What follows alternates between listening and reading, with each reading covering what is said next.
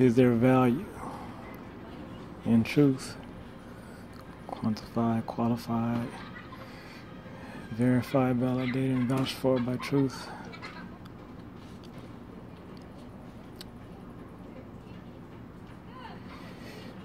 My imagining, meditating, praying,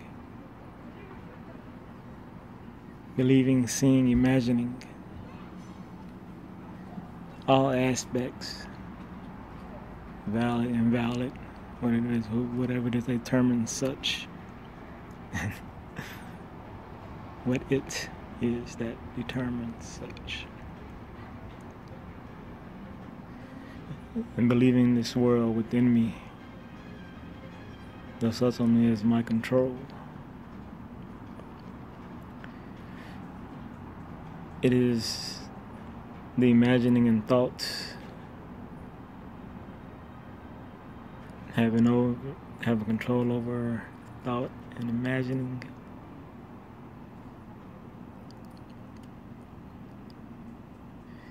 If one can presume that to be good, for the purpose of bringing happiness and joy and contentment, not contentment, joy, happiness, bliss, beauty,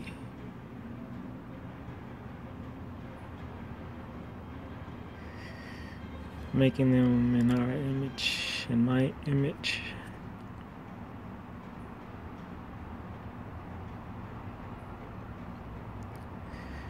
Giving the imaginings of what can be, what should be, what could be, in truth.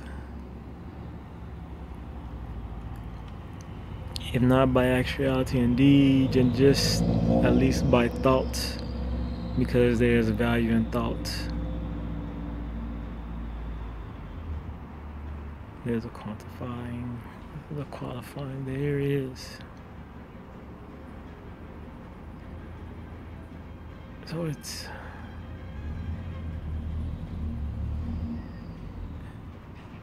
questioning that true value of that belief, that which so many give forth. They speak of it.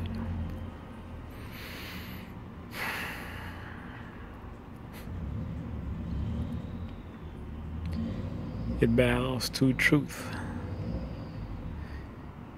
Its true value and worth comes by way of its believing first in truth and moving forward in that belief. It is as strong as a belief because it has a purest belief, and that belief is in truth. You must match that and bringing, living upon with that which drives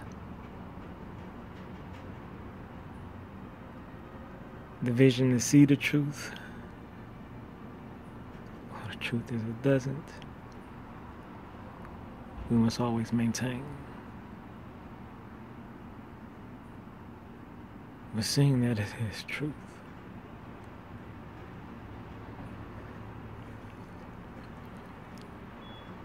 So it's believing and seeing. And one must assume knowing. There has to be some assumption on my part, just by way of my ignorance. I must assume something because I don't know. And I don't know that I know, but maybe I don't know that I do know. But as far as I know, I don't know. And you know exactly what I mean. I hope.